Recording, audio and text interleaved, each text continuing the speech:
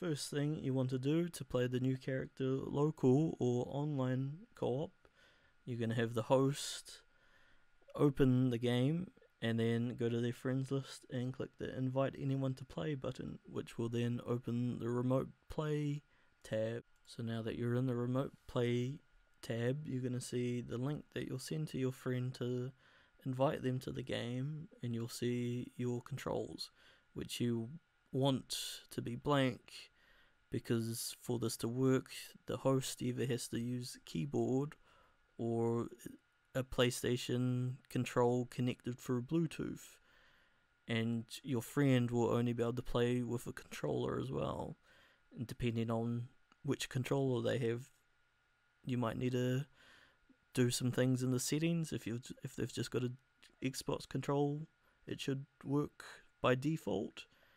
And when your friend is in, you will see a controller icon next to them, and then you're going to drag their control to player 1, and you're going to have them as player 1. Depending on what control your friend might be using, they may have to come into this controller settings and tick the controller, either PlayStation, Xbox is normally on default, or the Switch controller. So once you have your friend as player 1 in the remote play, you're going to have them go in and select the character and go in to the game.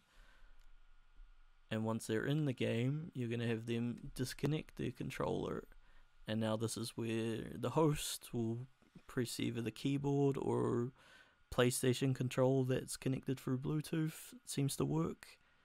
And you'll press one of the keys, and it will disappear and reappear for a second. So now you have your friends connect the controller back and make sure that they're back in the player 1 slot as well, and you'll have them press a button, and that message will disappear. But now the host should be in control of one character and your friends the other. So now that you can both play as individual characters, kind of like a co-op, you'll see that like the camera in big rooms can be a little tricky. It will try follow both, but then eventually some characters will go off screen, and so it's better to try stick together, I guess. And you'll see that bombs are individual, unlike when you're playing by yourself. It will only be the person that presses the bomb key rather than both of the characters doing bomb. Also, it might not always work perfectly like the first time when connecting with friend and doing it, so just a matter of just keep trying it.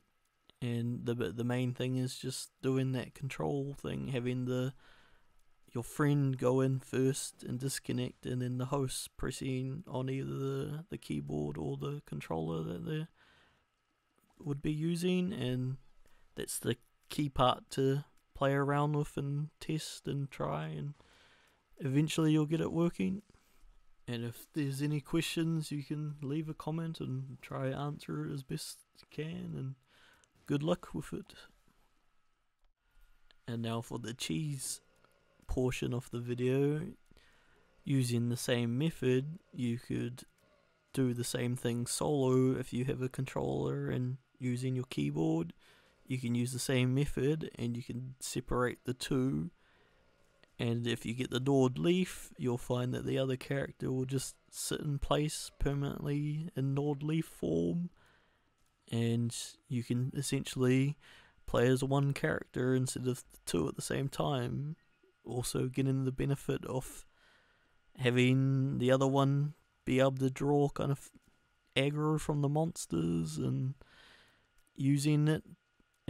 Like sometimes in big rooms you might need to move the character to see what's happening a little bit, or you could get kind of orbitals on it so it'll do some damage while enemies run at it. And so it's a fun little trick, I guess, using the same method but using it for solo purposes and perhaps helping to make the character a little easier. The only difficult part is resetting until you do find the Gnawed Leaf, Or you can always do it if you find the Gnawed Leaf at some point in the run as well.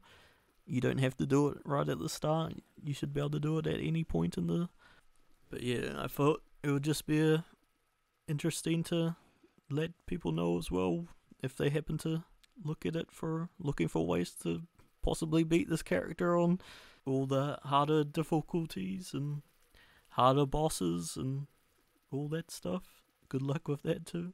And if you have any questions, be sure to leave in the comments and try answer them as best as can as well with that part of it as well.